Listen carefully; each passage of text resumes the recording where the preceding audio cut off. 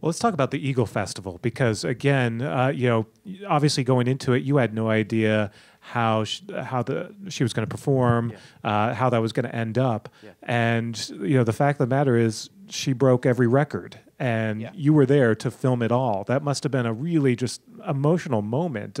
Take us, when did you realize that history was being made right there, and you were filming it all, and this was going to make a great end of a first act for you? We all cried. I know Agalai we were all emotional when it happened. I mean, I knew it was fast. I mean, I actually drew it out in the film because it happened so quickly. So, we put in a bit of slow motion and some cutaways just to draw out the sequence, because literally the bird, it's called Akanat. It just was like a missile when it came down off the cliff. So I knew it was fast. But I really didn't know if the men were just going to acknowledge her or if they were going to place her. So when they called her name, it was phenomenal. I'm glad I was the only one in my 3-man crew who wasn't carrying a camera, because I would have been shaking. It would have been unusable. It was amazing. So that allowed you to bawl right there. There's actually there's a little cameo in a wide shot where you see it all streaming down my face like a hot mess. Yeah.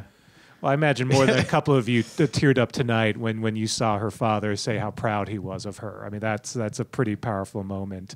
Alagai, I'd love to hear how proud were you of your daughter at that moment, and what did that mean to you for her to win the contest? Actually, he was winning several times in the festivals before. He was participating in the Golden Eagle festivals in Kazakhstan, in Mongolia. Even for him, it was something unusual, because he was winning with about 11 or 10 seconds, which is the bird was coming in 11 or 10 seconds to his arm. But for the Aisholpan, it came about in 5 seconds just.